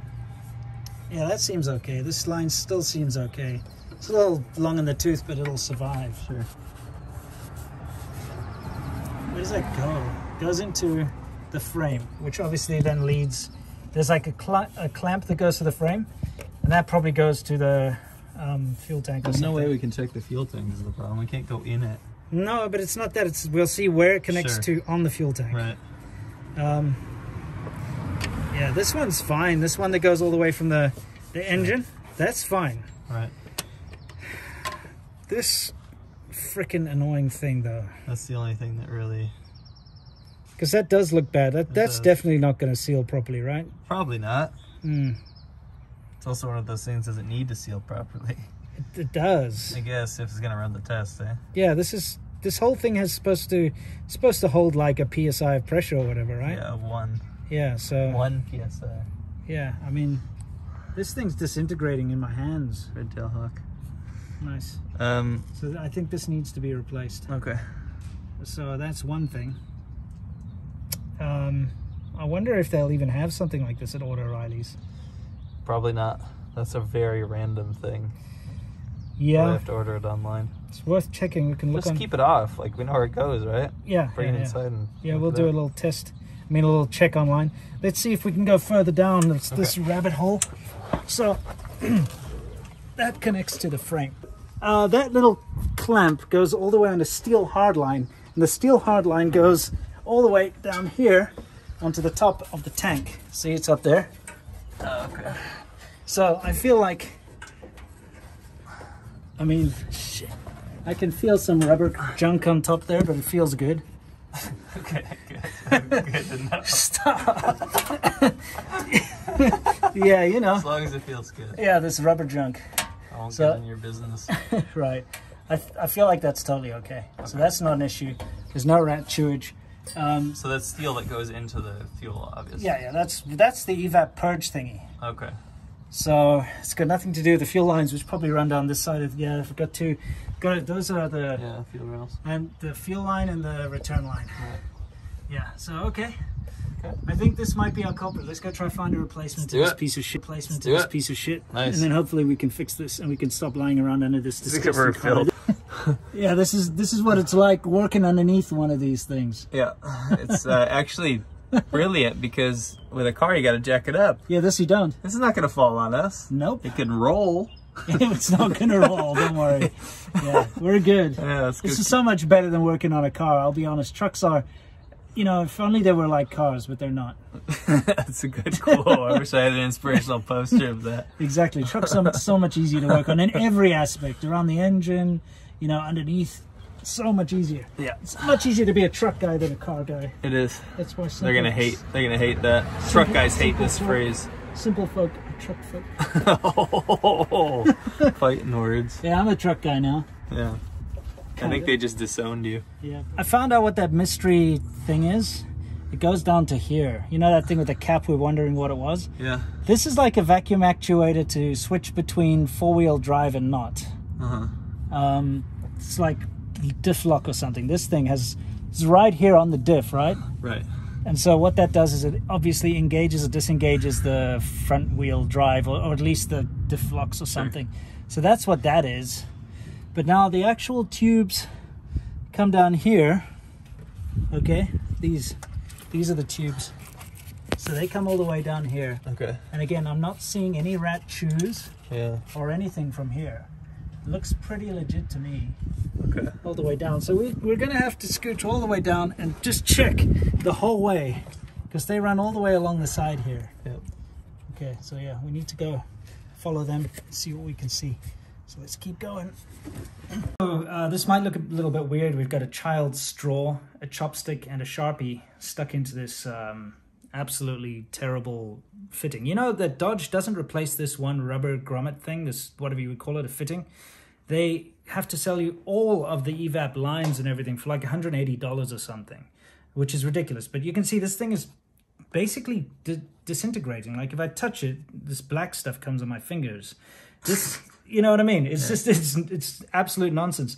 So you can see it's definitely got a groove in there, which I don't think is supposed to be there. And that's probably where it's leaking the evap stuff.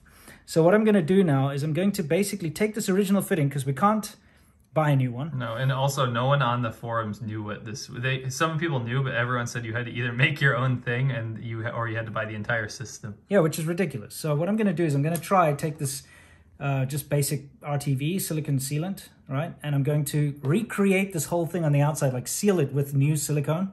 And I've put this in so it doesn't go into the holes and block the holes. And then I've kind of taken this old packaging from a Ring camera, I think it was, and I've found a place where I'll be able to like place it in there so it can set in the right shape. And hopefully once it's all set, I can trim it all off and it'll be a new sealed unit or something. But of course, I don't have any gloves, and this is going to be messy. Can't we just seal this entire thing and use it again? Well, that's what I'm going to do. You're not going to peel it off. No, I'm basically sealing the That's whole what thing. I figured. Okay, I thought you were going to make a new mold. No. Okay. I'm making this thing work again, basically. Gotcha. So it's not going to be able to leak because it's going to be covered in like proper Make silicone. the black hose pants work again. Yeah, exactly. That's the whole thing. Yeah, My presidential campaign. that sounds good. Anyway, we'll get back to you once it's done and drying, and you can see. So I'm going to get real messy here.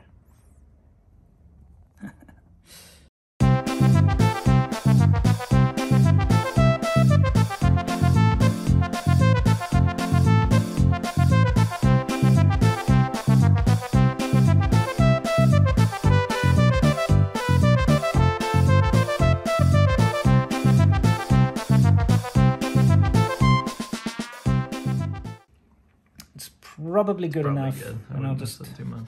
Yeah, I'll just hold that there then. I was going to put it in there, but it's not necessary if I can balance it. Sure. So let's see how I can balance this garbage. What is this food? I don't know. What food? There's a bag of food there. I didn't even... It's a snack. Oh, it's those chickpeas. Yeah, there we go. Yes, peas for chicks. All right, cool. Cool. We'll see you soon. So, if you take a look, that ridge is gone. And so it's actually a proper sealed complete hole. I can also touch everything now and it's not coming off of my hands. So it's stopped disintegrating. So that should hold the seal. Now all I need to do is remove these two straw thingies, which I'll do the same thing as just cut around them with a knife. And then we can give it a test, a suck test, so to speak. Okay, so now what we need to do is see if it's actually going to hold air. So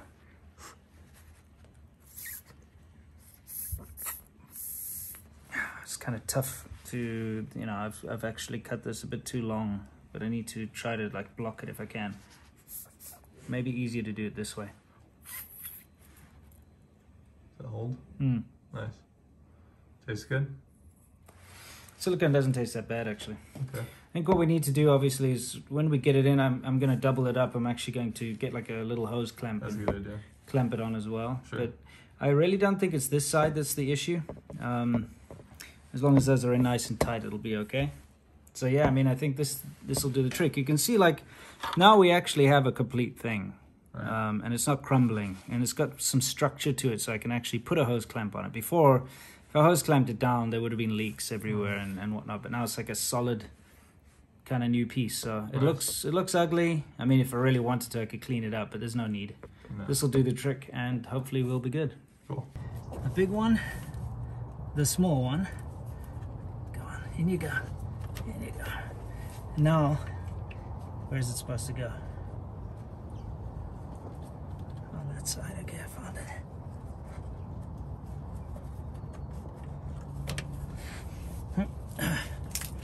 I hate this. I feel. It feels like it's making a much better seal than before. Good. I'm just gonna put it like that and hopefully that does the trick.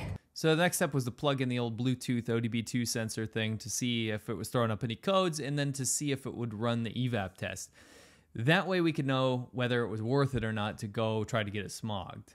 But that required us driving 50 to 100 miles without license plates on the truck. And guess what? There are cops everywhere. Mother effing satisfied. Look at that, it passed. We did it! I can't believe it, that little trick. that little pudding. That piece of crap that I did, it worked. Piece of shit. It worked. You mother effers. So that means we can now take it into the smog shop and get it certificated and then get an actual plate on this Oh thing. my gosh. I can't believe Finally. it. I can't believe it. Dude. Yes. Yes. I'd like to thank the Academy. I'd like to thank the shit wheeler and dealers out there. Go F yourself. Yeah. The people that keep selling us these overpriced things that like, oh, they're in great shape and they never pass smog. Yeah, what the hell is it with these people that can't get a car to pass smog? Why do we have to do all the hard work every time? Why? Because when you sell a car legally in California, it has to pass smog. It does. It's part of the rules, but guess what? That never happens with us. Nope. Pieces of shit. Bunch of wankers. Yes. Dude. All right, cool. Let's go take care of it. Just been told by the technician that we passed. Nice. This is, I think we probably give them the most business out of anyone. Because every car that we get here at Worthless Whips never passes smog. And we always have to come in multiple times, so they probably see us more than anyone else. I wonder what that's for. So guys, you won't believe what a huge, ridiculous amount of nonsense we just went through. The lady was so confused at the DMV because although we bought this thing out of state, I mean, we didn't buy it out of state, it's a California car, but we bought it from a guy just over the border. And so because the bill of sale was, you know, a Nevada bill of sale, it threw such a wrench in the work, and it took, how many hours were we here? 4. 4 hours. And then we ended up still having to just pay stupid amounts of tax. So, you know, this is one thing that you forget about when you're buying a car, is you're like, oh, I got a good deal. It's not true. You have to take into account, especially with us, whenever we buy a car, hundreds of dollars can be all the way up to $1,000 in tax. So you always have to bear that in mind when you live in, what do they call this place? California? That's lower tax than that some other states. True. But you still have to pay smog. You have to get it fixed for smog. Yep. That part sucks. And that's actually a huge expense. If you don't know what you're doing and you take it into mechanic to get it sorted out for smog, you could be in for thousands of dollars if you don't know what you're doing, you know? Yep. So luckily with this car, there's a bit of elbow grease, a couple of parts here and there, and it ended up costing, I'd say, less than 200 to get everything done. Yeah. Because the oxygen sensor was pretty expensive, it was like 70 bucks or something. But all in, less than 200 bucks and smogged, and a good couple $100 in now in registration. But guess what? It's legal, and we did it. So C-Milk, what do you think we can do to improve the look of this thing? I mean, it is the most like stereotypically early 2000s, really ugly. I can see why this was attractive when it came out, but not now. Like, this did not age well. It looks like a dumb dinosaur or something. So I think like the first thing we could probably do is take care of the grill. Yeah, I think so. Let's take a look at this grill that we have on here.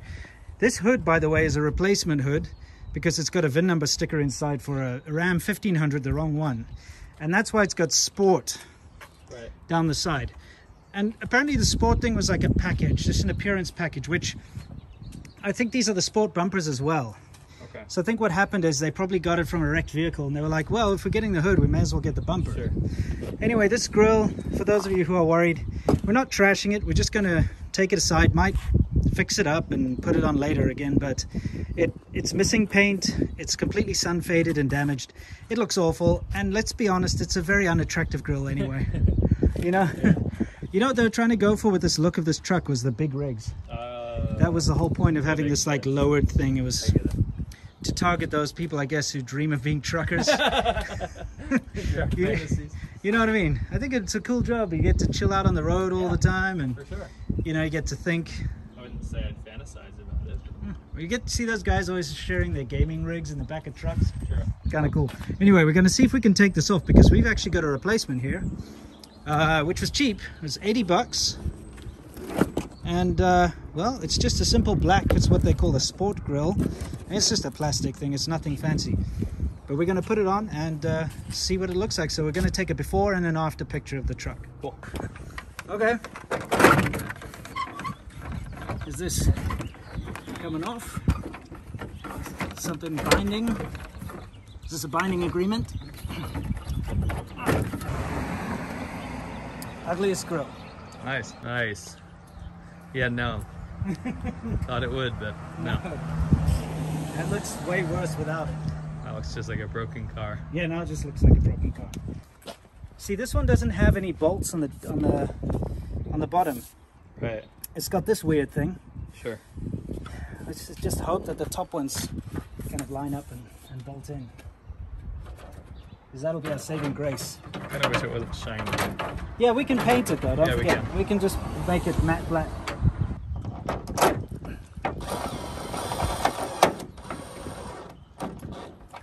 You know? Don't even have to have a jack or anything. Nope. It's my favorite part. You don't need jack stands or anything.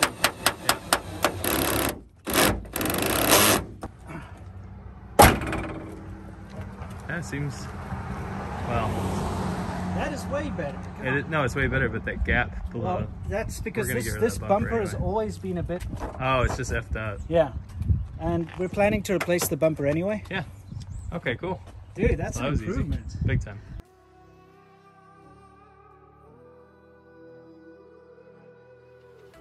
There's a distance between us. I've constructed something here. What's that? Taken kind of like a breaker bar, Uh-huh. put a big socket on it. Nice. I'm going to put it on my little ratchet over here. And That's hopefully it'll give me enough leverage to take these massive bolts off that hold the bumper on. So. Let's see. Well, you know, here we got our... Certainly looks like 4 bolts over here. Yeah, we got 4 bolts. They're pretty big.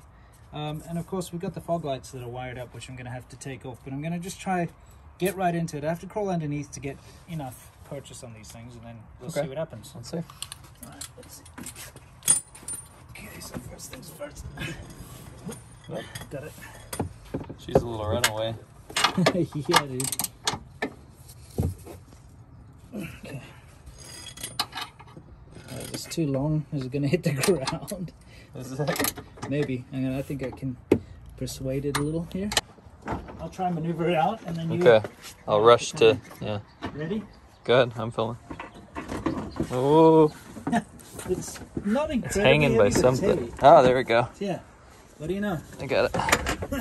All right, just toss it on the ground. Jim, All right. yeah. Look at that. That's off. Let's see the truck. I'm more curious to see what the truck looks like without it. Well, Well, that's a big slab. It looks like a bus or a Mack truck, doesn't it? yeah, it's actually kind of cool. Yeah, I kind of like it like that. Let's just leave it like that. Yeah, yeah, why not? No, but seriously though. Yeah, that's cool. We're all done, guys. Yep. I guess the fun part's going to be actually unwrapping this monstrosity.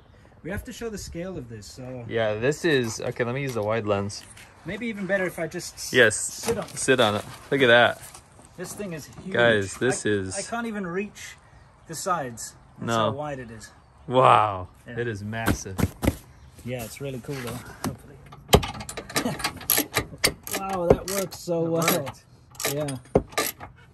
Let's find out if that is the other side's probably just spinning around. Look at that, guys. Yeah, this is just ridiculous. Adding a lot of weight to the truck, I'll tell you that. Oh wow, yeah, yes, yes. Let's make it more front heavy. Yeah, I think so. Hey, it's got the power. It's an 8-liter V10. Sure. But wow, that's not a one-man job. That's for No, sure. no. Well, let's get started. Jeez. And that was it, guys, for this truck so far. I think we did a pretty good job making it look a lot better than it used to. Never thought these things looked very good in particular in the beginning, and I think it's quite an improvement, not only in the way it runs and drives, because it's actually our daily kind of picker-upper and throw stuff in the back. We don't have to worry about it too much because it's used. At the same time, we also think we've improved the appearance and just the feel of when you're driving down the road. This thing is massive. It takes up like both lanes basically. It's pretty cool to have around. Hope you guys enjoyed the saga of the Dodge Ram. We do plan on changing the color at some point in the future. We thought it might be a good episode to see like what a really cheap paint job would entail. So we might end up doing that. And we appreciate you guys sticking around and being patient. We hope to have a new project car in the stable very, very soon. And we'll see you on the next one.